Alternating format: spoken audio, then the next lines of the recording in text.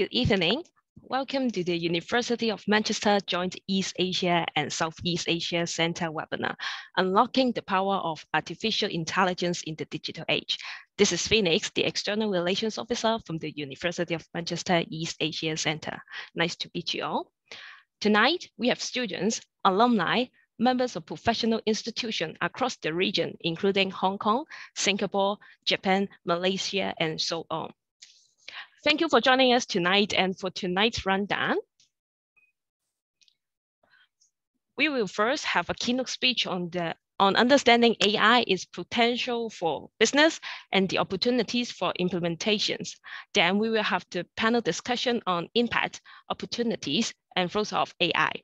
If you have any questions during the time, please feel free to use the Q&A function in the bottom of your Zoom screen.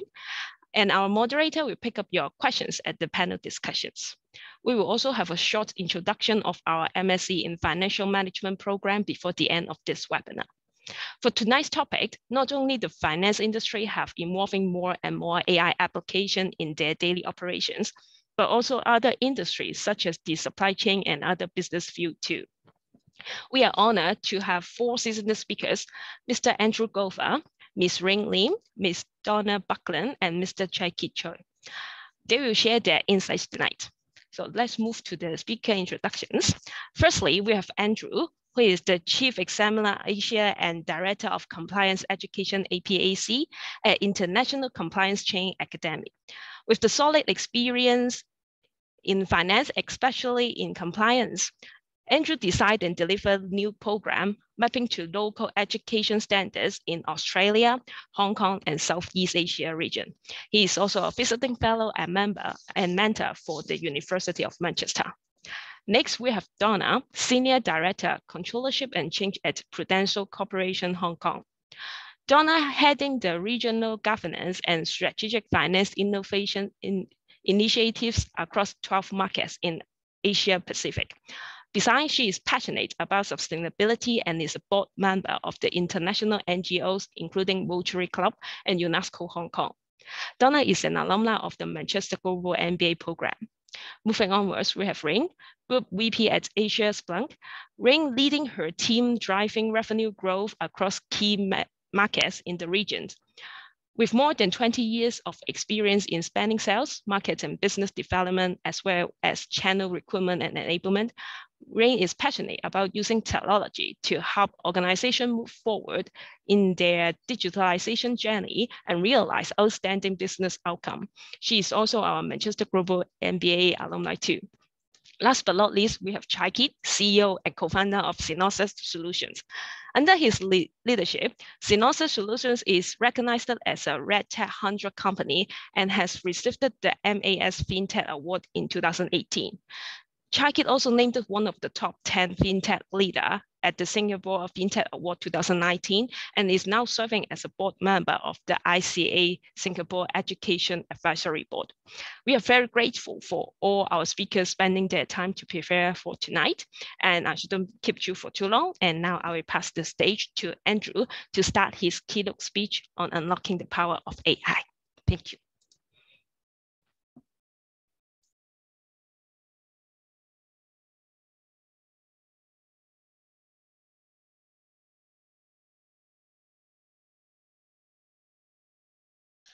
And what's the meme of the 2020s? You're on mute. Yes, I realised I was on mute. Hopefully you can now see my screen. Thank you very much for the introduction, Phoenix, for myself and all of my fellow panelists. A very good evening to you. It was lovely to see all the hellos and highs as everybody joined. That was very nice. So I repay that hi and hello. Before I get going tonight, before I talk about what I'm going to talk about tonight, I thought it worth mentioning that the general objective for me is I'm going to talk about the macro level, the high level, because we have to recognize that there are many, many different interpretations, different agendas, and different concerns surrounding this subject, people coming from different perspectives. So I'm going to look at the macro level, and then we're going to get the panel involved looking at the applications, specifics, what's actually happening out in the world with the use of AI and other technologies, new technologies. So hopefully we get the best of both worlds, as I said before. The problem is, or one of the issues is, that even the experts cannot agree on so many aspects of AI and new technology. So what we have here tonight are some opinions, some research that we've carried out, and also we've had to recognize that the subject itself is huge. We could barely even hope to scratch the surface this evening, but hopefully we'll give a little bit more understanding, some insights, and perhaps prompt people to go away, do some research on their own. So as I say, I look at the macro side of things, and then panelists will look at the micro side of things. Do feel free to use the chat function, as Phoenix said, and I'll try to keep an eye on that for when we get to the Q&A session. So my objective tonight is to cover a number of sort of key areas, I guess. Looking at artificial intelligence, what is it? What is it really? What is it not? There's a lot of misunderstanding about this. Looking at robotics, are robots artificially intelligent? Is there more than one type of AI? AI in current everyday use, we're seeing it and perhaps don't even realize it a lot of the time.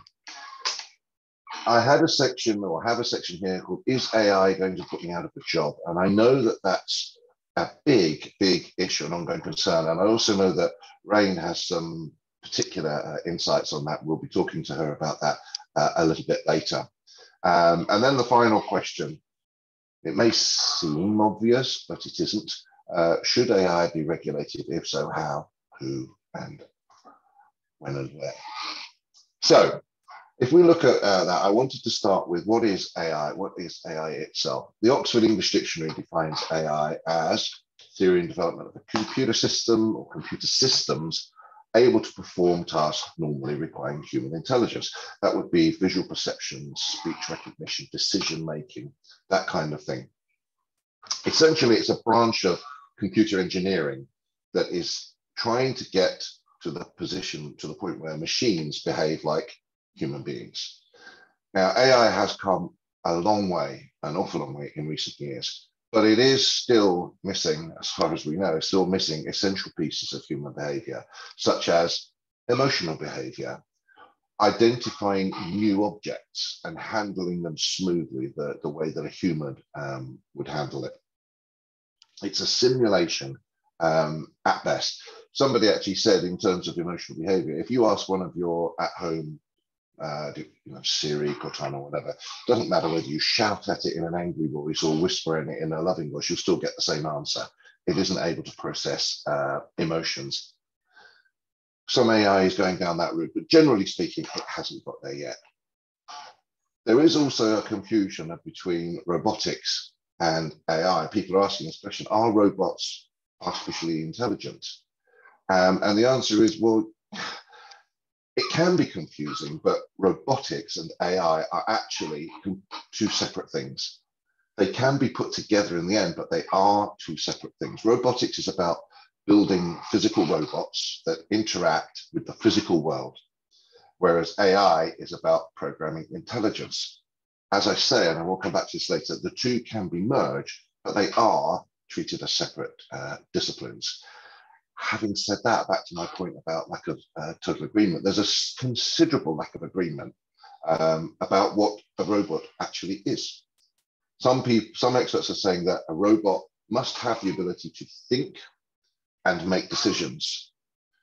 Others are saying there are plenty of robots out there that have neither of those traits, but they are still robots. So one school of thought says that a robot has to be capable of interacting with the physical world via sensors or actuators or whatever it may be. It must be programmable, and it must usually be autonomous or semi-autonomous, but even that is unclear, and it does bear some closer scrutiny. And I was thinking about this, and I thought, well, what about one of the best-selling toys in recent years? Drones. A drone. Is it a robot? Well, it certainly interacts with the physical world. It can be pre-programmed to make flights from point A to point B, but is it autonomous? In general use, I am caveating that, in general use, perhaps not. The drones that we tend to see, perhaps not. So perhaps it falls into another subcategory, the so-called tele-robotics category, a robot controlled entirely by a human operator. maybe. But again, I will come back to that. Most industrial robots that we see would be described as non-intelligent. They perform a specific task. They move an object from A to B by mechanical means. And this would include even some of the seemingly far more sophisticated assembly lines, car assembly lines, for example, where it looks very complex, but actually what it is it's moving an object through a predefined three-dimensional space and pressing the spray button, if they're going to be doing the painting as well, at certain times. So they're often referred to as another type. They're often referred to as cobots or collaborative robots. So we could spend an awful lot of time on this, but we don't have that kind of luxury tonight. So I will move on, or I'll come back to that other point a little bit later. We do get crossovers where a robot is controlled by an AI program. I said I'd come back to it. Take my earlier example of a drone. If you fly, anybody who's flown a drone around will know that there are a couple of real issues with it. One of which is you've got it flying away from you and then it exceeds the range of your controller, or it passes beyond the range where it has enough battery power to get back to the controller. This is where AI can come in. It can be fitted with a system that says, actually, I'm about to exceed the range of the controller. I'm going to ignore now what the human being controlling me does, and I'm going to return to base. The same with when it's about to exceed its battery range. It uses autonomous navigation to simply return to home before it runs out of power. So maybe that is an artificially intelligent robot or telerobot or half. I said it was confusing. We will continue to get crossover as the sciences increase. So does our understanding and the merging of the two. So you can see here, I tried to say you've got robotics, you've got artificial intelligence, and they kind of meet in the middle. Is there more than one type of AI? Yes, even that's not as straightforward as we would hope. Again, a huge subject. We could talk about functionality-based AI, capability-based AI, analytical AI, human-inspired AI, humanized AI, theory of mind, self-awareness, and a myriad of other branches. As I said, there was so much to look into, but we haven't got time here. But if we wanted to distill it down to its essence, there are arguably, I say arguably, three main categories of AI. There's artificial narrow intelligence, ANI, artificial general intelligence, AGI, and artificial superintelligence, ASI. ANI, artificial narrow intelligence, is generally considered to be weak AI. However, we call it weak AI, but it does actually seem to have an awful lot of power. I'll give you some examples in a minute. But ANI generally is regarded as the weak one, whereas a GI and a SI are classified as strong AI. But like I said, don't be put off by this. The majority of the current systems, the systems we see and use now, would fall under the weak artificial narrow intelligence category, including some of the most complex predictive modeling that you've ever seen. Weak AI is often characterized by its ability to complete a very specific task. Mary, I can share the PowerPoint after the event. Thank you for asking that question. It's popped up in chat. If you wish, that's fine. I'm very happy to do that. So as I was saying, weak AI, it's about ability to complete a very specific task, but it could be a very specific and complex task. For example, winning a game of chess or playing the ancient Chinese game of Go. You've probably heard about this. Go, by the way, is believed to be the world's oldest continuously played game. It's over 2,500 years old. You could program a machine to do that. You can program it to identify a specific individual or object in a series of photographs or from a camera. Face recognition technology springs to mind. So a lot of people will be aware that it was as long ago, actually, as 1996, when Gary Kasparov, perhaps the greatest human chess player ever, played a computer called Deep Blue. What people forget actually is that 1996, Kasparov won narrowly, 4 games to 2. It was the rematch the following year in 1977 that Deep Blue beat Garry Kasparov. This was a complete watershed moment in the advancement of such technology and really cemented the producers, IBM, as an innovator of AI. It led to, amongst other things, the Watson supercomputer. The Watson supercomputer was which used machine learning and natural language processing to actually beat the world Jeopardy champions, the game Jeopardy, in 2011. And that seemed incredible enough at the time, but they didn't stop there. They built a machine to play Go, and they called it AlphaGo. People will acknowledge that Go has far more simple rules to it than chess, where every piece has to has a certain function. The rules for Go are far more simple. However, it's been calculated that after the first 2 moves, chess has about 400 possible next moves to choose from. In Go, there are close to 130,000 possible next moves. Bit of a shift. Unlike Deep Blue, AlphaGo didn't look at all the possible moves. Instead, it used deep learning, or not machine learning, but deep learning, to focus on what are the best positions from here. And it did it by reviewing countless other games that have already been played. And it got so good, it won most of the time. But again, they didn't stop there. They then developed AlphaGo Zero. The difference here, AlphaGo was shown how games have gone on in the past, and it was shown all the possible permutations. Instead, with Alpha Zero, they said, let's not teach it anything. Let's just tell it what the rules are and let it train itself. There are no preconceptions and no biases. It'll train itself.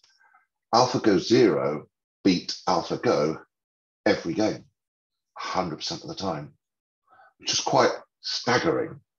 And then they went on to build AlphaZero, which can play chess, Go, and shogi, and that actually beat AlphaGo Zero. So the technology, when we remove this is how humans have done it, and just let it learn itself, has proven to be far more effective and far more efficient.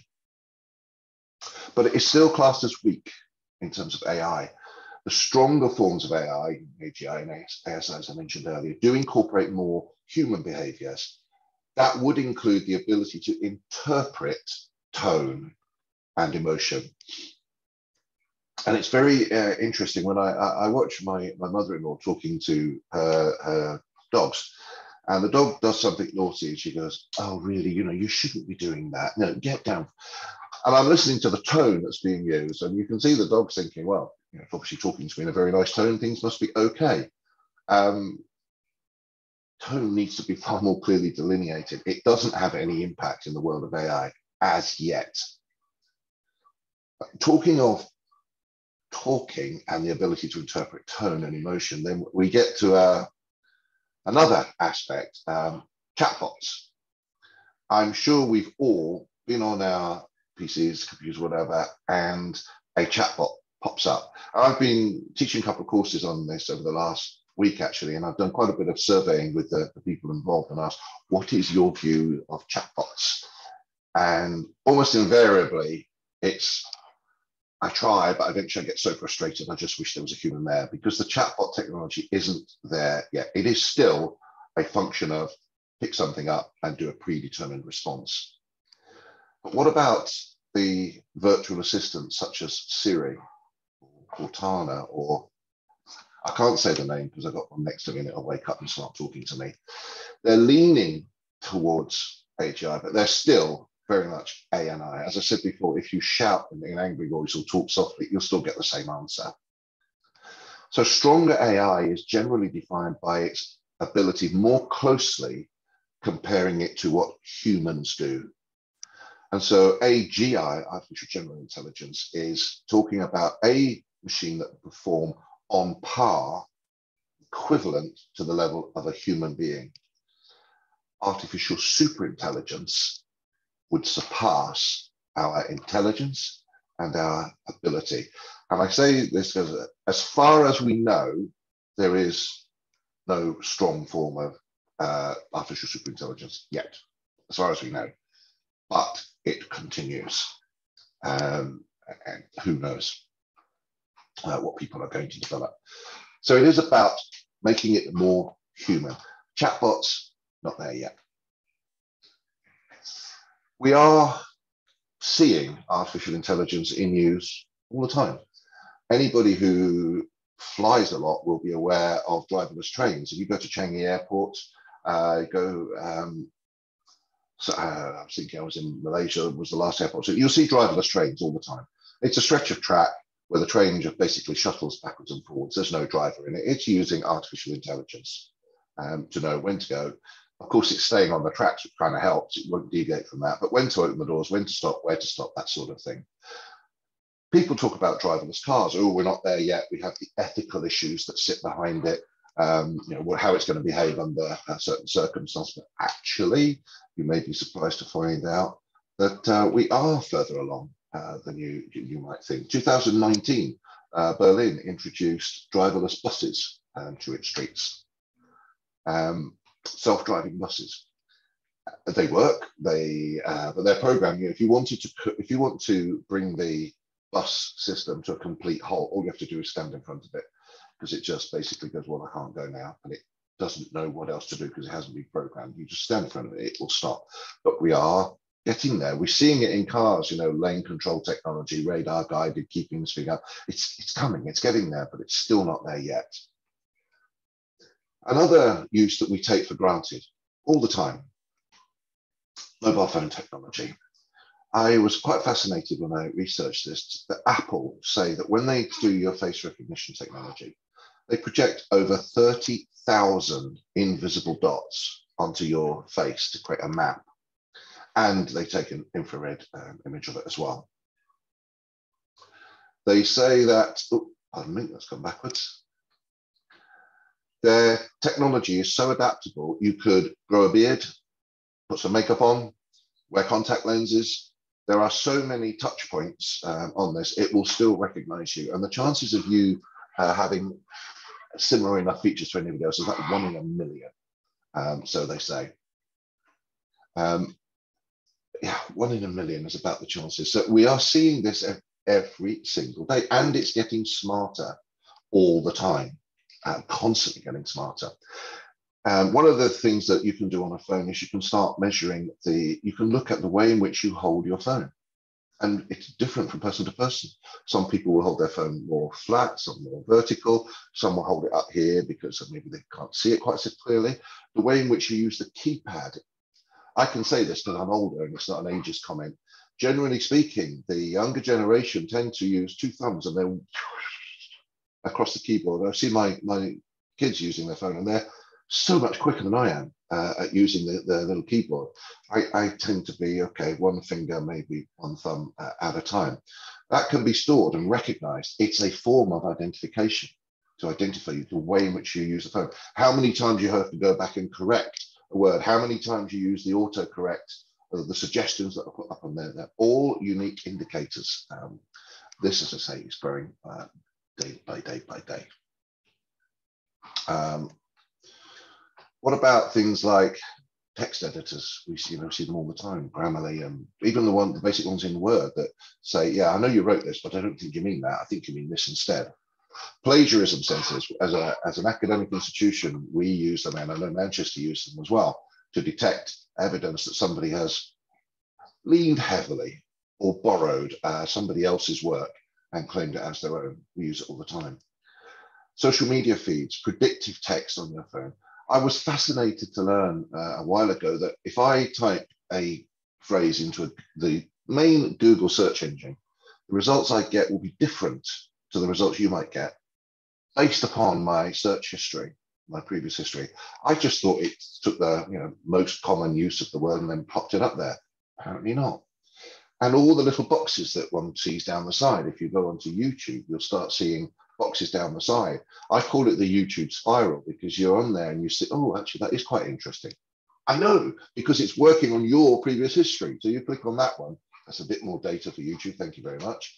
And then, and that one, and that was quite interesting. And then you end up in this sort of descending spiral where you're meant to be on there for 2 or 3 minutes, an hour goes by, and oh, crikey, I'm still in the YouTube spiral. The recommendations that you get from Netflix, you know, I get the videos, you've watched this, I think you should watch that. Somebody said a while ago, it's actually on one of the documentaries that Netflix put out, if you're on a commercial website and you don't know what the product is, it's you're the product. Just having you there, being able to sell and make you move and click on certain things. The amount of data that is held out there. There was a thing doing the rounds recently of a chap who claimed to be a mind reader, and he was pulling people into a studio with black curtains around, and he was telling them about the car they drove, where they lived, what credit cards they used, where their kids went to school. This all under the guise of reading their minds. And people, you could see the people, they were astonished. And then somebody pulled back a curtain and showed big TV screens, and it was actually all the data he had was pulled from social media feeds that people put out there, not realizing how much information that we have out there. And it was a great way of demonstrating we need, I mean, the genie's out the bottle now, we can't put it back in the bottle, but we do need to be conscious of how much of our footprint we're putting out into the virtual world. Okay, this is something I know that Rain wants to talk about a little bit later, so I'm not going to major on it. Some opinions do vary hugely. You do have to consider the agenda, though, behind some of the opinions. I call it the Silicon Valley effect. Silicon Valley, people want to be cutting edge. They want to be the first ones out there to develop this. They want to be known as the person who invented this, and will worry about the ethical aspects of that a little bit later, or it's somebody else's problem. So they certainly don't want anything that would stop people talking about this or pushing this further forward. They don't want to see that at all. I can tell you, it was Elon Musk, you must have heard of, you know, looking to buy Twitter, own SpaceX, richest man around. He actually likened artificial intelligence, and he's at the cutting edge of it. He likened it to the development of nuclear technology, and actually said it's more dangerous than the development of nuclear technology. And you only have to look back at Robert Oppenheimer, who was the supervisor of the Manhattan Project that developed the atom bomb that was eventually dropped. Initially, it was all about the science, and he was massively and hugely motivated. As he saw the results, I think it was Project Trinity, they called it, it was the test detonation of the nuclear bomb. He was heard to quote the Bhagavad Gita, "I am become death, I am the destroyer of worlds." And he became increasingly disillusioned, not with the science, but with the application of science. And I do think there is a parallel here. We just really need to be very, very careful. What can be wonderful for us in everyday use could also be used for nefarious purposes. We just have to be a little bit careful. And no, I think we have to be very careful. Some say that, no, it's going to just take away autonomous repetitive jobs and that it will be great. Others are saying yes, but that's more the blue collar roles. It's going to create a bigger divide. Others are saying it's the end of mankind, and look at the Terminator franchise if you want to see an example of how Skynet, you know, ruined the world. Sorry. There was a study, an Oxford study, that suggested that by the mid-2030s, more than 47% of jobs in America will be under threat due to automation and AI, mid-2030s. We're only 12, 13, 14 years away from that. Actually, Elon Musk said was predicted 2035 is the event horizon when AI will overtake humans. That's his prediction. A McKinsey report said robotics will replace 30% of the workforce. But there are measures being taken to address this. You know, looking at conventional education system to try and focus the skills on things that are more difficult to replicate: critical thinking, innovation, creativity. And I have to give a shout out here to the Institute of Banking and Finance in Singapore, who've produced a number of documents on this area, particularly to do with the compliance function, and because that's my bag, but it does apply broader than that. Are you developing skills that it will be difficult to replicate? So they're calling it future enabled skills. I've put a link down to the website. It's a much bigger document, but here's an extract from it. There was another one that was produced by Harvard, the Harvard Business Review, produced an article called "Are You Developing Skills That Won't Be Automated?" And again, there's a link to the slide. Now, as I said, I know that our panelists will want to talk more about this because it is a big issue that people are concerned about. So I will refer, I'll leave it there and I will come back to them later. There is, I will say one thing, quite interesting. There is talk about current roles being changed but not replaced. And the examples I read, one person said there are a couple of companies out there, when you go to buy a coffee, they have a mechanical barista who always makes the coffee exactly the same every time. And it's quite a bit of pantomime and drama with arms flying around and shushing noises. And it's designed to sort of captivate you and make you not worry about having to wait while somebody prepares your coffee. But somebody needs to set that emotion or program it, or even talk to you and take the money. Or the other example, similar examples, what about a bartender? You know, let's have a machine mix the drinks for us. But what if you just want to go into a bar and have a chat with the barman?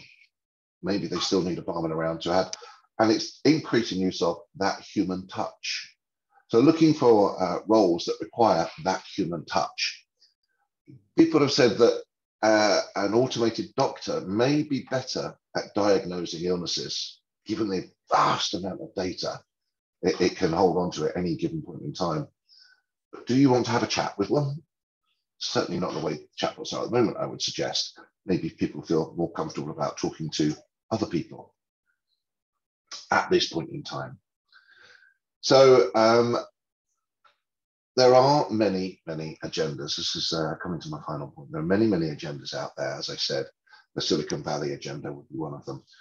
The question is, should artificial intelligence be regulated? Some say yes, some say no. Some say, actually, it's just not possible. Stanford University came out with a report that said there should be no attempt to regulate AI. It would be misguided, since it's no clear definition of AI, and the risks are very different in different domains, and that's certainly true. I would again just look at the risks of implementing AI in Singapore versus the risk of the same AI being used in North Korea. Quite markedly different, I would suggest. Should AI be regulated? The EU have said, yes, they think it should, which is a direct challenge to what Harvard and Silicon Valley are saying. They're saying there should be a regulatory structure in place, absolutely, that regulates the use of AI. Heavy regulation for high risk uses and lighter regulation for low risk uses. We in the financial services world have seen evidences of attempts to regulate high risk and low risk by applying different levels. That's fine. Just going back to, sorry, forgive me, chatbots for a moment. I was reading an article, some of the older ones amongst you may remember this. It was 2016. Microsoft launched a chatbot called Tay, T-A-Y, and it was marketed as a chatbot for Twitter users to use to engage in, I quote, in casual and playful conversation. However, in less than 24 hours, at which point they took it down, in less than 24 hours, it had become smarter because it was learning from all the chats that it was having. However, the problem was, in becoming smarter, it made three distinct statements. Number one, Hitler was right. Number two, 9/11 was an inside job. And number three, feminism is a form of cancer.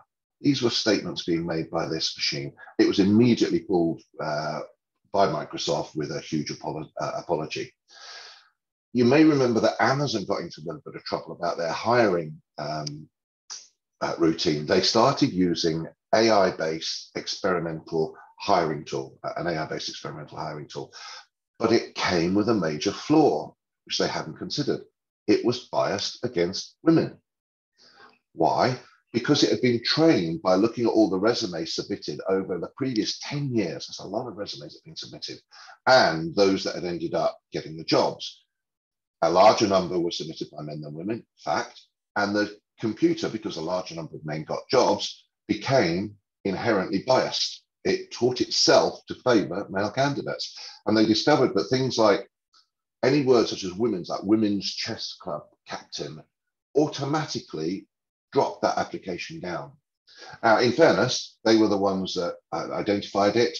And by 2015, they taught it to evaluate in a completely gender neutral way, and they eventually abandoned it. However, it did come to light in 2018 when they'd already dealt with it.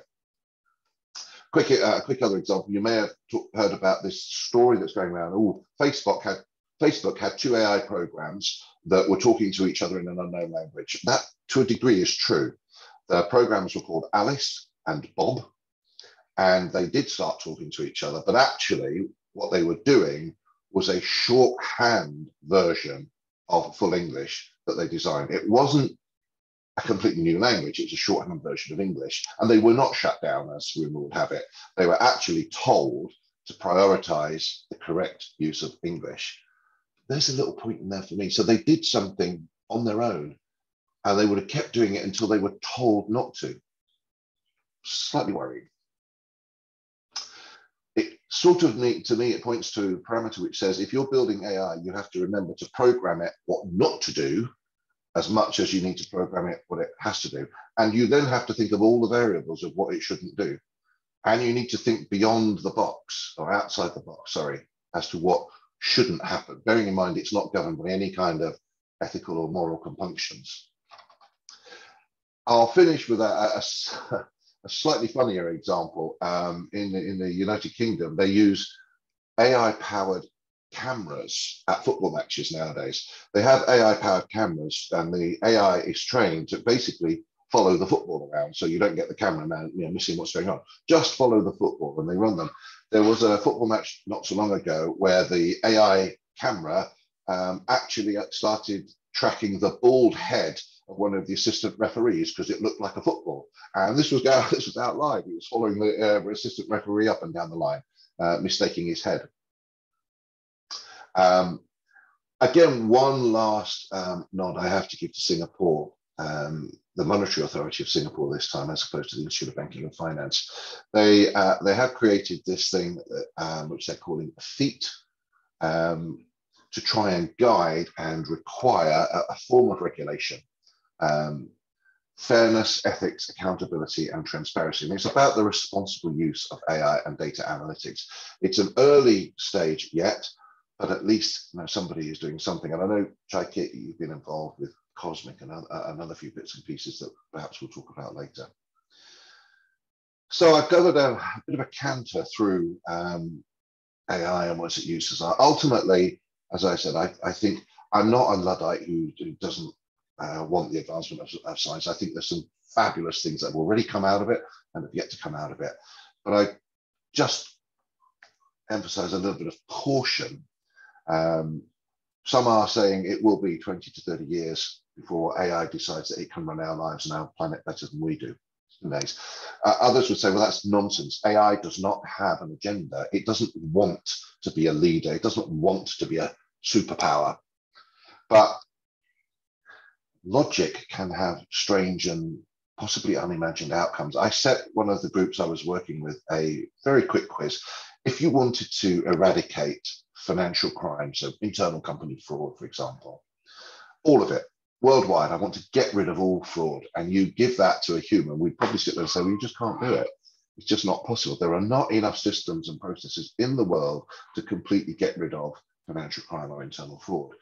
Set that to a computer, and eventually it may decide, well, there is actually one solution, because fraud is committed for financial gain, and it's committed by people. So let's just get rid of all the people. I will achieve my mission. It's a stark reminder that there have to be, that if you're thinking with no other moral, as I say, or ethical issues behind it, you may come to some conclusions that will be quite surprising.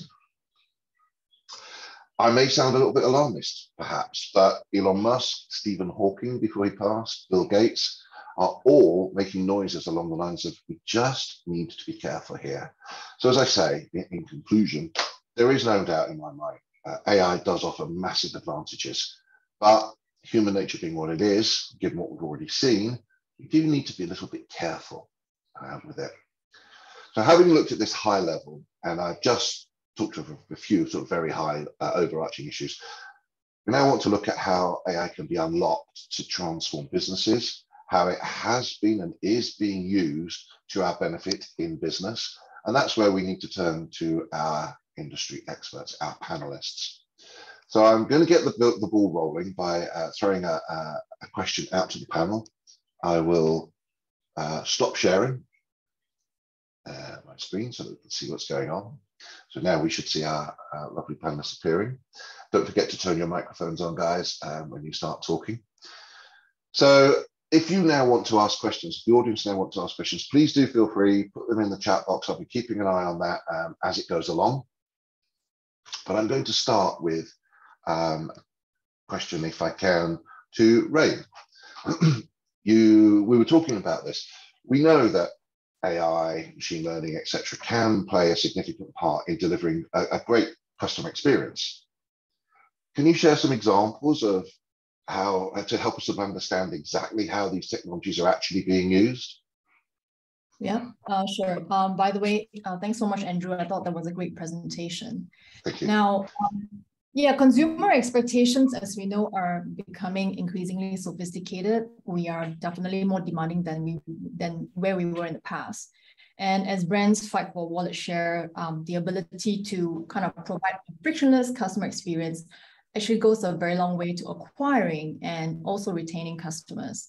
And you know, it's quite common knowledge that it's typically 5 times more expensive to acquire a new customer than to sell to an existing one. So it's imperative that organizations invest in technologies to improve the CX, right, or customer experience. So this pandemic has accelerated digital transformation, which means that organizations are also collecting more data about their customers than ever before. To me, I think it presents a very big opportunity for organizations to then make use of that data that they're collecting to get to know about their customers' preferences and also personalize the brand experience across multi-channels or omni-channels that the customer might engage their brands. Right? Some of the usages of AI could be, you know, specifically to tailor messages and next best offers to be sent out to their customers or prospects at the optimal timing via the best fit channels, where the chances of opening the messages are high. And also in the call center or service center, you see AI being used to kind of optimize the service call scheduling. They can also help with cross-sell recommendations from the call center reps, and also, you know, help them to conduct customer outreach for, you know, upgrade opportunities. On the flip side, AI can also be used to identify unhappy customers based on their purchase and behavioral patterns. And you can actually kind of reactivate the engagement by sending them a very nice personalized message with maybe a loyalty reward like bonus points. And also, you know, you can use AI to determine what the value of the reward should be for each customer or segment. So there are actually, you know, many great examples of AI. And I think one great example that I can think of is probably Lululemon. And I think that brand is very familiar to, you know, probably most of us in the audience that does yoga or even general sports. Lululemon has actually invested heavily over the past 5 years, right, to construct a 360-degree view of the customer. Now, when the guest makes a purchase at any retail location for the first time, then this person is actually asked to provide the email address to receive a receipt. And like, you know, the emails are also collected when the customers sign up for free in-store yoga classes. So like many brands, Lululemon actually use this personal information to augment very basic customer demographics so that they can enable marketing actions. So as people continue to engage with the brand, they often download the app or shop online. And, you know, a lot of data is used to understand what items they purchased, which ones they spent a long time considering or came back to, and which ones are the ones that they move quickly past, right? So all these data can be leveraged to infer intent and target future recommendations accordingly. It's fascinating. Every time I hear from any of you guys, it sparks off new thoughts in my head. I was reading that Amazon now are considering drone delivery. That's already kind of in place, delivering using drones. So as I talked about earlier, but more than that, they're talking about delivering goods that you haven't ordered, because Yes. they believe their AI is so good that they know more than you what you want, and their view is that you'll get this thing and you go, oh, I didn't order that, but you know, I actually really wanted one of those, I just didn't get around to ordering it. And they believe that more people will keep the goods that they send on spec than will take advantage of the return, you know, and all the costs involved. That's quite a scary thought. But you can see it happening, and that's what you're talking about, the use of data, the personalized data. And people say, well, that's great, that enhances the customer experience. I did also see one, which is, it's now people, they've already developed contact lenses, battery powered contact lenses with a screen on it.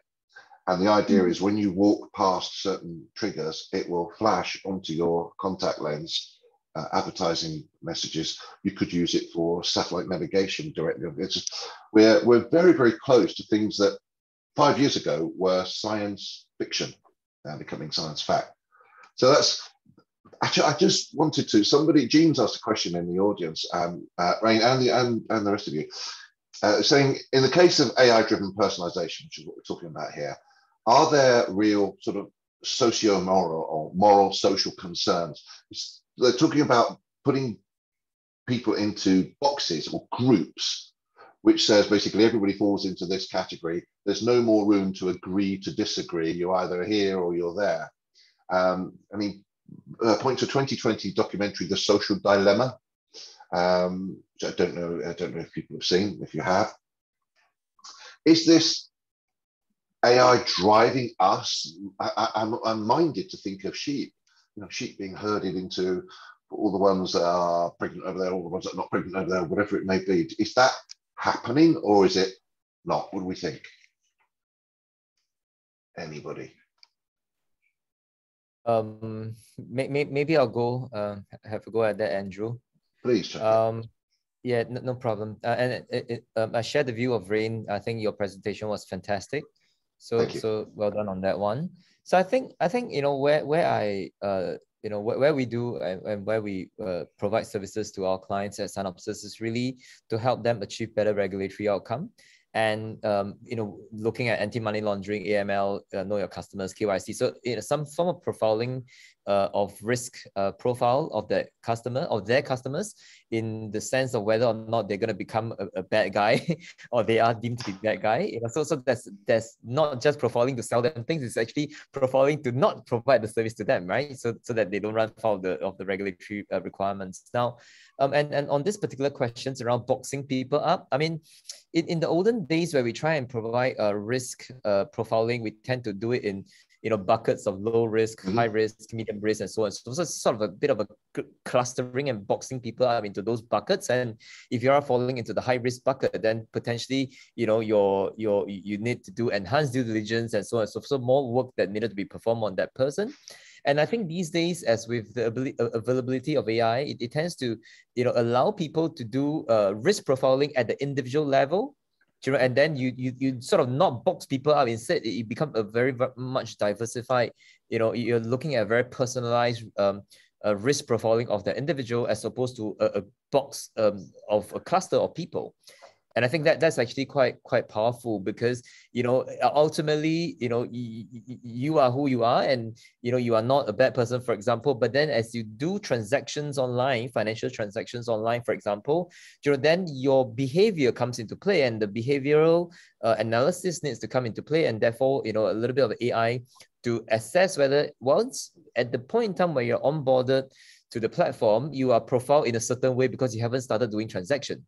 Yeah, but as you start doing transaction, and if you are profiling them on the risk level based on their transactions, then that adds another layer of complexity to the risk profile. But then if you think about it, it doesn't mean that therefore you're looking at things in isolation at the individual, because think of again, if you're a bad person or a syndicate trying to do some bad transactions, typically you may engage a lot of smurfs, as we call them, or to do the bad transactions in a certain pattern. So you look for pattern analysis and all that, and maybe the ability to then using one example of a person's transaction and expand it to any other similar transaction that's done by different people on the platform, maybe at different levels or different quantum.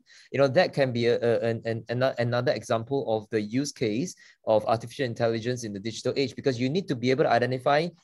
For financial crime, it's not just one transaction, it's a series of transactions, not just by one person, it could be multiple number of people doing it at about the same time. So I hope that gives a little bit of context. It's not boxing people up. You should look at personalized, and then in fact, you can then extend it to clustering and so on and so forth. I'm kind of hearing we instead of having 3 boxes, we have 3,000 boxes, which actually isn't boxing people up as much. But I was fascinated. You used the words agreeing to disagree.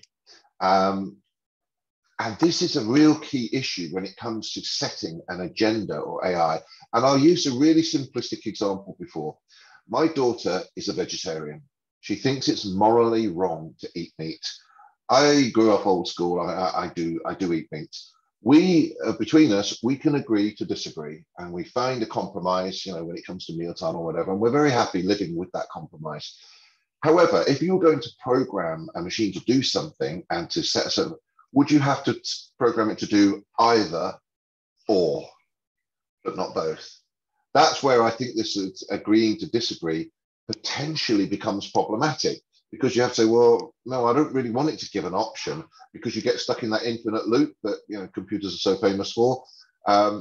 If you've got a car speeding down the road and it's told, well, if there ever a human being gets in front, swerve and go into the wall and kill the passengers. But the other thing says, no, don't go into the wall because it'll kill the passengers. And that happens. It will just get into a loop of doing nothing, or they call analysis paralysis, because it doesn't know which way to turn. Somebody somewhere has to make that decision. And that's where I think Jean's got a really good point here. What is the biggest hurdle that's deterring companies from adopting AGI, ASI? Well, first of all, a lot of this sort of AGI, ASI does not exist yet. So we have the moral issue, but funny enough, ICA did a survey on this quite recently. What is preventing firms? And I'm going to turn this over to the panel now. What is preventing firms? And one of the biggest reasons was an inability to persuade the stakeholders, the senior managers, of the viability of the solutions. And again, luckily I'm old enough I can say this. They're saying it's taking more to persuade the senior managers, who tend to be older, of this shift and this change. And it was something like 20-something% of the respondents to our surveys showed this to be an issue. So I'd like to bring Donna, if I can, at the moment. We talked earlier, Donna, about the delivering change. How do we deliver change in this multi-stakeholder environment that we're living in? What are some tips you can give us? Thanks, Andrew. And I echo the earlier comments by the fellow panelists. It was a fantastic presentation. So thank you, Andrew. Very thought-provoking. Delivering change, and I think in your presentation, you also allude to human-centric design, and I probably want to start off with that. So there's a quote that people don't mind change, they just don't want to be changed or have changes done to them. But people do change. And in large organizations, as you alluded, sometimes it's harder to obtain the buy-in from multi-stakeholder environment, and especially in a large organization, multi-jurisdiction, multifunctional, multi-product range, you work with experts and have to be relied upon or interdependent with those stakeholders. Bring them all into this change journey requires one single thing. It's an alignment of the principle. Going back to the human-centric design, at least in my experience, consciously, subconsciously, people look for what's in it for me. And elegant way to describe that is bringing that interest into the common principle of the change we're trying to implement has a business purpose.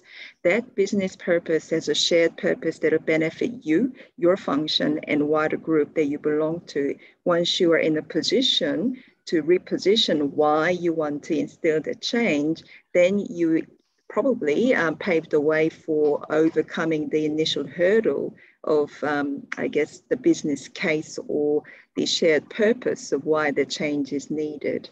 I mean, you talked about multi-sector or multi-stakeholder environment. It's sometimes impossible to please everybody. In fact, if you're trying to do that, you're actually, in fact, pleasing nobody.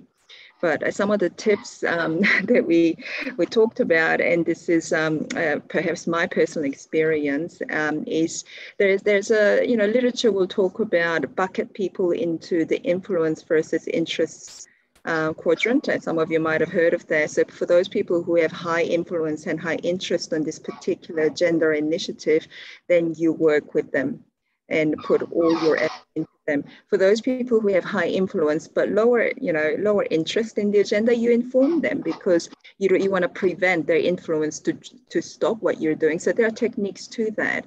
But the literature side, for me personally, what really worked is, once again, going back to what's in it for me proposition. So you or your team as an organization delivering the common purpose, if you're able to articulate the reason why you want to implement the change, aligned to the purpose of the organization, your team, and yourself, and can find that Venn diagram common overlap, then you'll probably have a fighting chance to get that change implemented.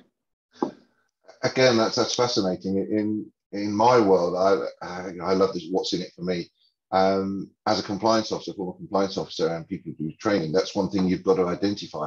If you're going to be training compliance staff on Monday, and you're training the relationship managers, the guys out in the front end and business on Tuesday, I would never suggest you use the same training program, because what's in it for me is very different between those two audiences. With the salespeople, I try to hit them where it hurts, in their wallet, in terms of their ego and their rewards and their status. Compliance people are much more about achieving results. So that's a really, really useful insight. Thank you. I have an old quote: you can please some of the people all of the time, and you can please all of the people some of the time, but you can't please all of the people all of the time. And it is about, I like that idea of, you're basically marshalling your forces, aren't you? You're looking at who is going to be in this for the right reasons. Who can I persuade? And the higher up the food chain they are, the greater your power base becomes. And you can shift. I saw it in the advent of the digital hub here. One of our audience, Tony, has asked a really good question. It's something I talked about. A challenge is the possible bias inbuilt into AI, into algorithms. And that bias is inbuilt by the developers or the waste of time. The example I use of Amazon favoring men over women is a pretty good example. But he says, I understand there's limited transparency in terms of the underlying decision-making processes. Take it reminds me of the idea of, you can't just go out and buy an off-the-shelf package. You need to go beyond that. So his point is, we can't really be sure about the fairness of any AI package that's put out to us without understanding the underlying decision-making process, and that can be massively complex. Thoughts? Well, I mean, yeah, I think it's a fair point. I mean, which is why this is the ongoing conversation, right? We're definitely not at nirvana for this development. We're probably still at the very early stage, as the use cases gets more complex, then things start to get developed. So at the end of it all, even at this point in time, there's obviously a lot of, even for financial sector, there's a lot of applications that is, using some form of algorithm, one way, shape or form, even be it from, the front office, the trading functions. We know algo trading has been there for decades. Algorithmic trading has been there for a long time, So, but the one key thing around, I mean, fairness is obviously one of the principle that you mentioned from what MAS have set out, the principle of using IDA.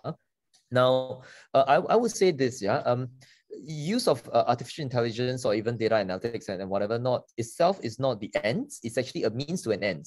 Right, so that's important to make a distinction. And to earlier point about what Donna said about change and all that is fantastic stakeholders management, and as well as the fact that why are people not adopting it and so on and so forth. But the key point I would say to this particular questions around the fairness and all that is that in no way, shape or form, if things should be operating in a black box. It also depends on like what you say earlier on. What's the risk that we're undertaking, in using that AI technology, for example? You use a few examples. You gave a few examples earlier on, like for example, home automations. Then straight away it came to my mind. Is that robot that goes around my home, to do that. mopping and vacuuming. I switch it on and leave it on, and I make sure I close all the doors and it doesn't fall off the steps and so on. So then that's all fine, And even if you bang against the wall, and it will find its way, to navigate, and it has got a map. And if you shift your furniture around, it will be able to move around on its own. So that's perfect. No risk. I don't need to understand how it works. It doesn't really bother me. But if I'm actually looking at a transaction, a monitoring system that may have a regulatory impact, or a trading function that has got a monetary impact, then the risk of not understanding what is in the black box become very high. And at the end of the day, if it impacts, let's say, for example, a regulation or potential, misconduct, market misconduct implication, you cannot send an algorithm or a developer to the jail.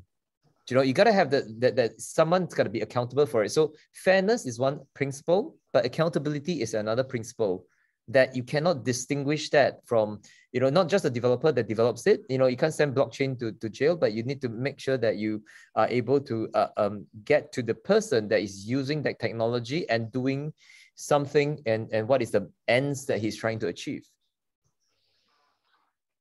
It's just such a fascinating subject.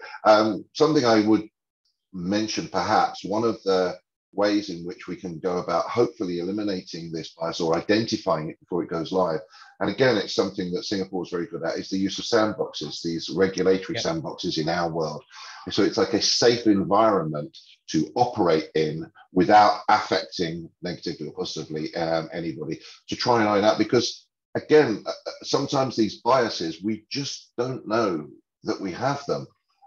One of the things I found, I traveled a lot, extensively, all over the world teaching. And one of the things that became apparent to me very quickly was cultural bias. So you're sitting here in a country you've always lived in, and you probably don't realize that you have a cultural bias because it's just normal to you. Whereas in another country, it would seem different or unusual. I was warned. We have some people coming over, let's say from the US, and it's very big, loud, and huge arm movements because that's the way in which they operate. And then perhaps in Asia, certain parts of Asia, this is not a good thing to have happen. It's too loud, it's too aggressive. There's a cultural bias towards being loud and sort of pushy. So we do have to take that into account as well if we're regulating on a global stage. That's fascinating. Somebody's asked here about the privacy of data, which I think is a crucial question. There's a lot of talk about APIs allowing third parties to develop applications that will bolt on to banking applications, but not developed by the banks, but would require some kind of permission to access a certain amount of data. Privacy of data has got to remain sort of fundamental in all of this. Do we see this AI causing issues with this? What do we think?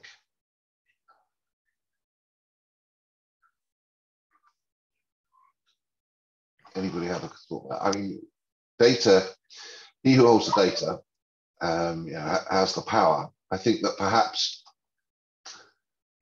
it's something we have to be extremely careful about. Sorry, I was just saying, even in banks like Starling Bank in the UK that are quite a way down the road, you have to grant permission to an API provider, which has to be regulated. And this is all fine and well. People talk with big smiles on their face, but what about if they get hacked? We've seen what's happened with crypto exchanges in the last year, the numbers that have been hacked. Data protection, sorry, Taki. Yeah, no, I think on this, right, as with most, obviously artificial intelligence, all algorithms requires data to actually be processed, in order to, talk about machine learning to learn, and, and the learning process then needs to be further validated by the expert, to tell, what are the false positive, the true positive, and so on and so forth, so that it can fine tune the algorithm. And I think you don't need actual, let's say personal identifiable information to train a model. You can anonymize data before it goes out to a third party vendor or whatever to, to be processed further. So that is not I mean, of course, when we talk about processing data, people are concerned about, you know, data privacy, GDPR, PDPA, and all this kind of stuff that comes in, right? But, you know, I think a responsible answer to this will be to ensure that prior to sending your data out to a third-party vendor that you have no control, who else they subcontract things to, you know, you do need to anonymize data quite a fair bit. And I think that's certainly being done by as a best practice. Again, it's a good point. And I'm going to throw a challenge out to the audience here. I can't see your answers.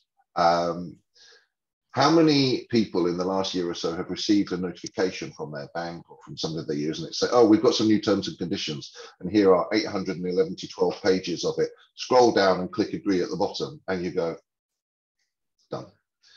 How many actually read it? We are becoming more used. I think, you know, it's my bank, they're a global bank, they're not going to, surely they're not going to send me anything that's going to cause issues. I just want to change the slant slightly, if I may. We have a question in the Q&A. Yuang, how can a mid-career person keep competitive advantage in this everyone talking about AI world without having program knowledge and understanding? And Rain, we talked about this. You used an expression which I absolutely love. You said Singapore, like the rest of the world, is faced with the Great Resignation.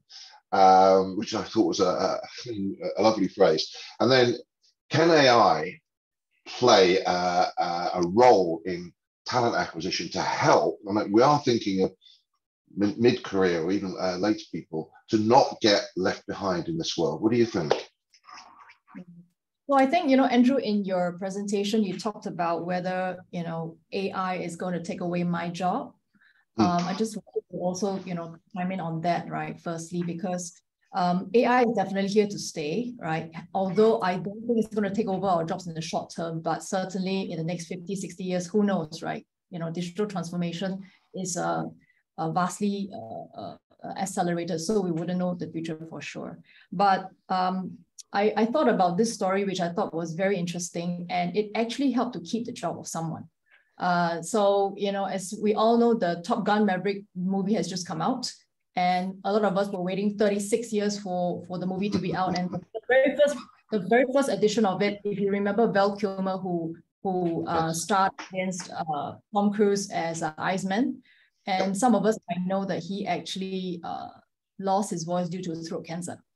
So he had actually underwent a surgery. He lost his voice, and in the absence of AI, he wouldn't have been able to participate in this new movie. So what they did was they actually created 40 models of AI using the voices that he had recorded over the past many years in doing those movies, and kind of did some synthesizing such that he is able to kind of speak during the Top Gun Maverick, and therefore he could then be a part of the movie. So that is an example of how AI could actually give him his job. Right.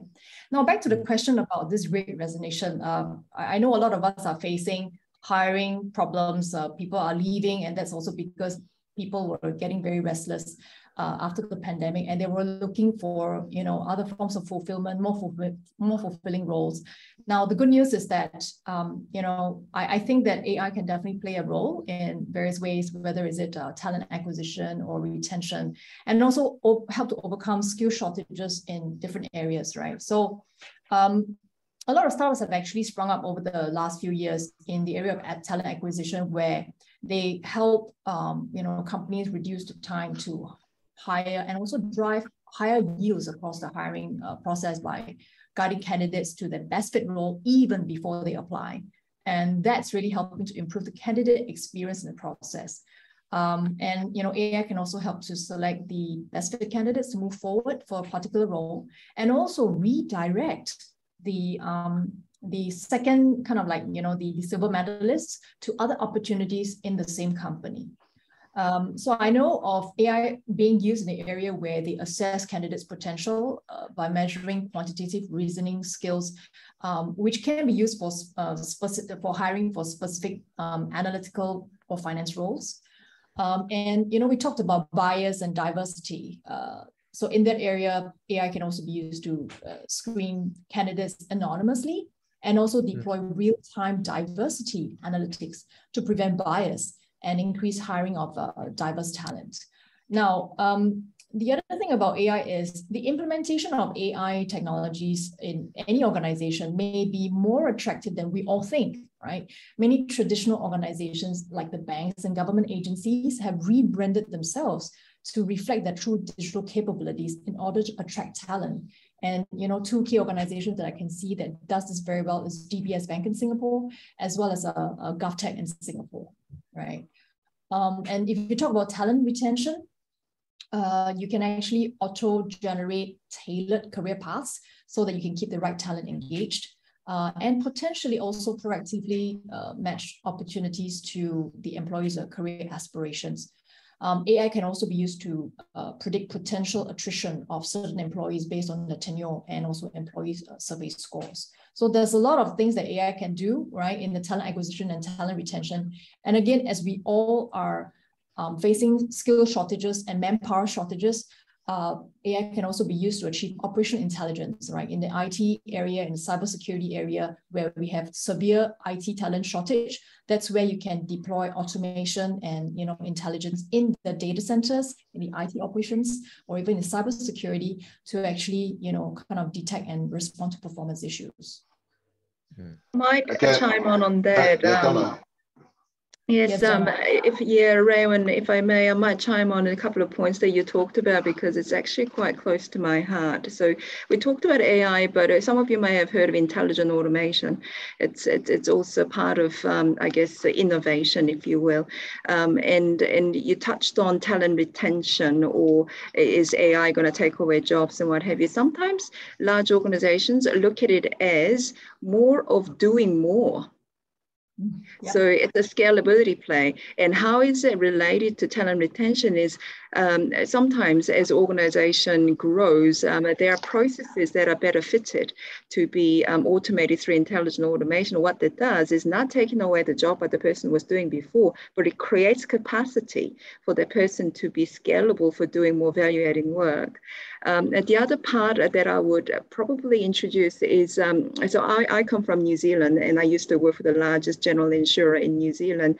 And back in 2011, there was catastrophic natural disaster in New Zealand and Christchurch earthquake. And the magnitude of that and economic impact was actually 20% of the GDP in that year. Deloitte did a study, 20% of a country, developed country equivalent to Singapore, GDP was wiped out by the natural disaster. Now, at that time, I was working for the general insurer, so the insurance company who would pay out the claims when the building goes down. Yeah. When that happens, that's when the operational capability of insurance company is tested very publicly. Insurance company will be judged by how well you pay your claims out when the operation is in stress. And what the company did, and I still feel very proud to have worked for the company, is they actually, at the back of the natural disaster, invested into automation because they had to deal with the demand. They had to be scalable. And the business outcome of that was the customer centricity. You had to be scalable enough to respond to the demand of the customer in the time of stress. And that'll add to shift from scale to value, because as you do the intelligent automation, the risk of your claim processing will decrease, and that translates into value for the customer.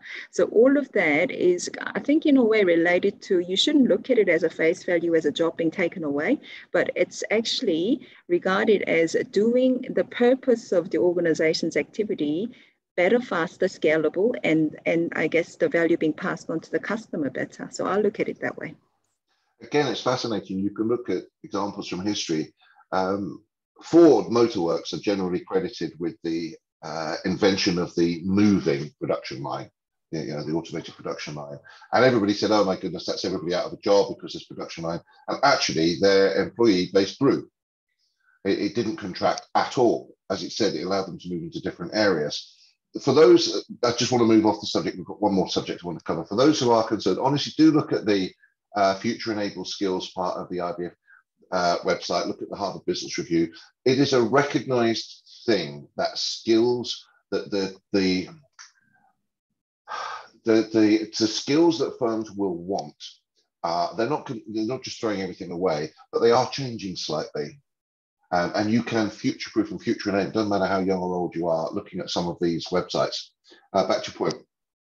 Somebody from our audience asked about ethics. Yeah, we talked about that.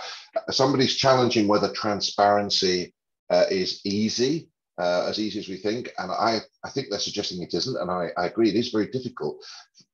When I first was asked to look at the program that scored our potential clients in terms of risk rating, were they high risk or low risk, we went to what was then a credit company and said, produce this algorithm for us. And we put all the details in. It says, right, out of a score of 100, your client is 67. This client is 42. This client is 85. And the regulator said, well, that's all interesting, but do you understand how that score was arrived at? No, we have to. It's not enough that you don't understand. So that was quite a challenge. That was decision-making process somebody asked about. The last question, because we are running short of time, we could, so many things I wish we could spend more time on and talk about. Somebody talked about, do we see efforts to globally standardize and regulate and provide guidance on this subject? There is mention of cooperation and standards and that kind of thing, but do we see there becoming like a super regulator or a agreement of nations? How do you think this is going to go? This is blue sky stuff for all of us. What do you think? Anybody from the panel?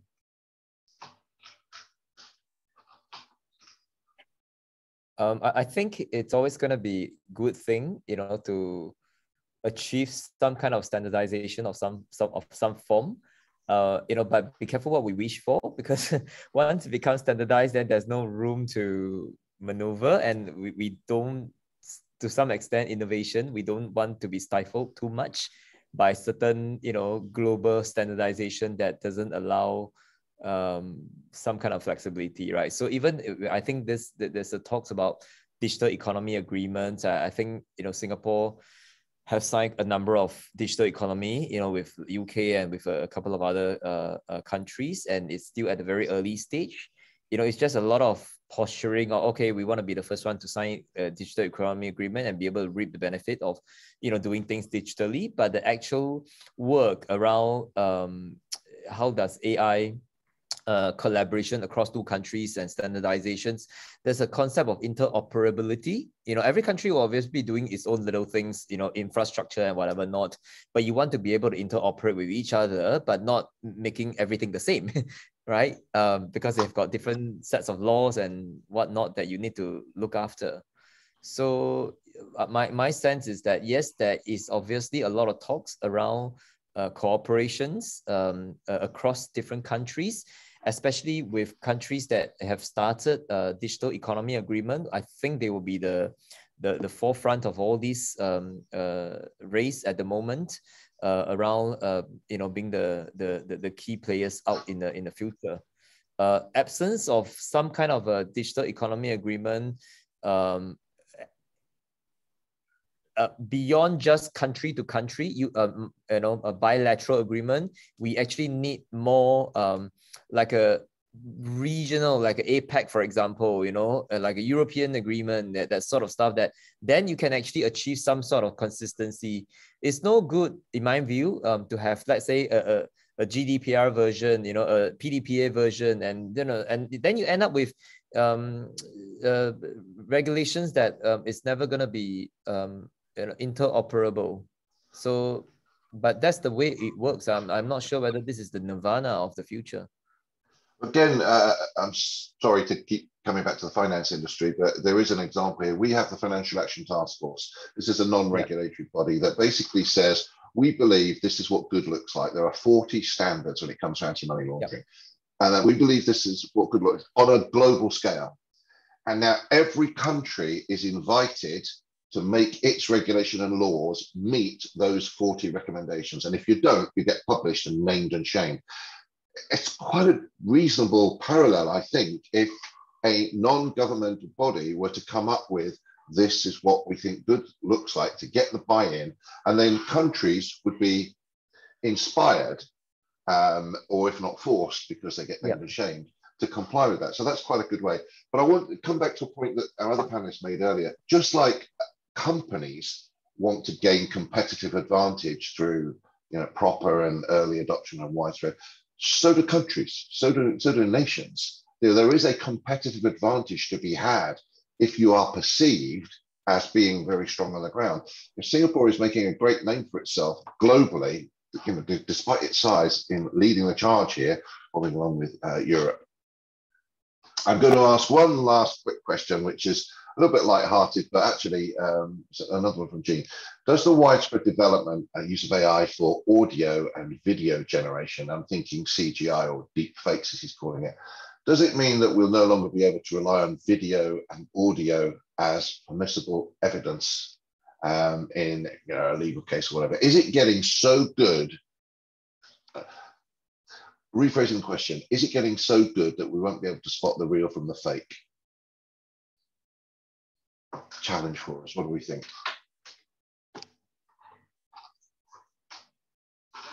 I think I'm going to jump. I think the answer is I don't know yet. At the moment, you can still usually spot, even with movie making like it is, where the fakes have been made. It is something that we'll have to keep an eye on. And again, maybe back to what can and cannot be used. Can I add a point here? Please, yeah, Andrew. Sort of looking at, in the AML, anti-money laundering, or even know your customer KYC side, a lot of the AI components, such as OCR, video recognition, facial recognition, and face compare, a lot of these technology has already been commoditized, meaning that it has been well developed by the big tech firms, and it's been sold at a very low price, right? Which means that it's available to a lot of people to use that base level and build on top of that. Now, in terms of whether or not this makes it, whether are you able to spot real from fake and all that, I think at the end of the day, I stress that the technology itself is a means to an end, and if you're using AI as a means, as a form of control mechanism to identify certain thing, it cannot be the only control that exists in the whole process itself. The customer onboarding process necessitate there being multiple hurdles and multiple checkpoints that needed to be looked at, right? Your preventive control, your detective control. So relying on one control to say, hey, if a fake, deep fake, it passes through this control, then what other mechanism do you have to identify other fault whereby you will be able to identify that this is not yeah. So it's not in isolation. It cannot be used in isolation. No. It has to be looked at as a means to an end. I'm very conscious of time, and I'm going to beg the understanding and indulgence of our host for one more minute, because somebody's posted a question which I'd like to finish on, and they say they want to adopt AI and machine learning to help their business, but they're really at a loss. How do you start practically? Now, is there an open source network to go to research, or should they just bite the bullet and go to a private company? We talked about it, we've talked about a lot of what we stuff, but for you guys, it's your living, it's your job. You're not going to give away everything for free. You expect people to come and on board. But is there a starting place? Any recommendations you can make? Can people reach out to you? We've got 60 seconds. Rain? Yeah, maybe if I can chime in, right? We should be looking at what is going to make the biggest impact to the business, right? And looking at whether is it the customer engagement with you or backend, finance processes, HR processes, or things like that, and decide, where you're going to place the money. And only from there, then you do a very targeted search on what kind of technologies are out there to add value to your business, rather than, implementing AI for the sake of AI, but rather looking at what is the business value you can bring to the table. Yep. So as this person is asking a question, is there anywhere I could go to help me decide where I get the biggest bang for my buck? Because I don't know, and I don't know what I don't know.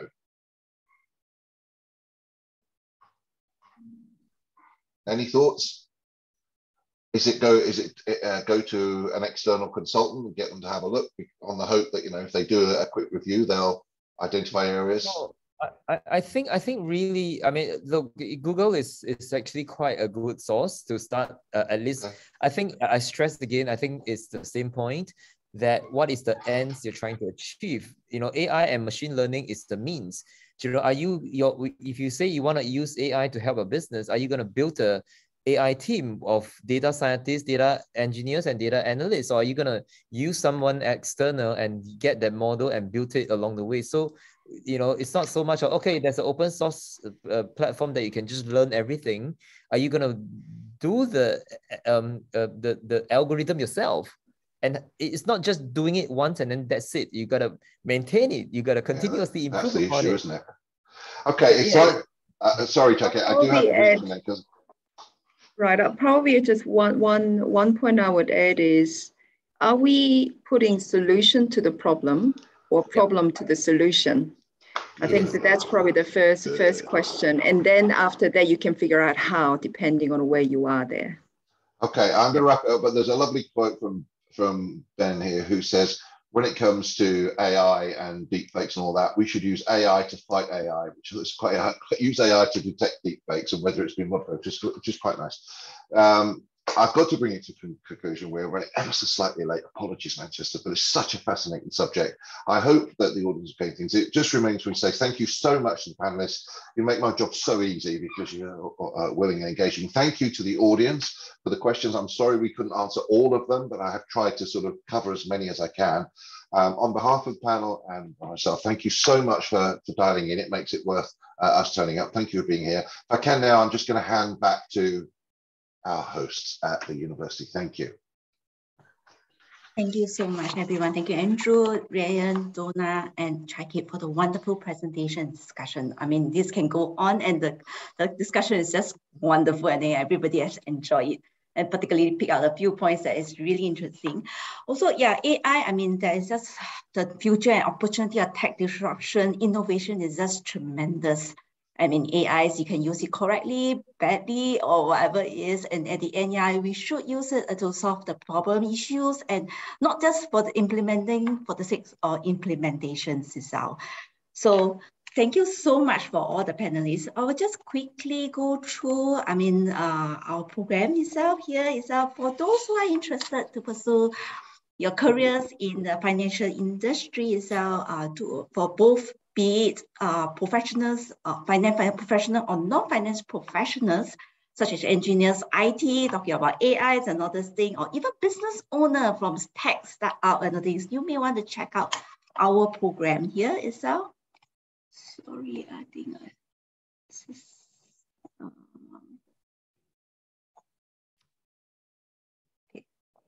apologies for that itself.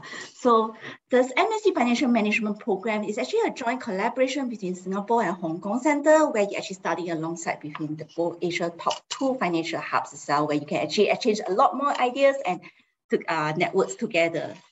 So just quickly, briefly about our financial management program. It is actually a very well-balanced program that actually talks about both the fundamentals of financials, accounting and financials, together, the important parts about covering the business and strategy modules such as venture cares, business models, financial strategies, talking about fintechs and also a new way of business management itself, rounding out with quantitative analysis.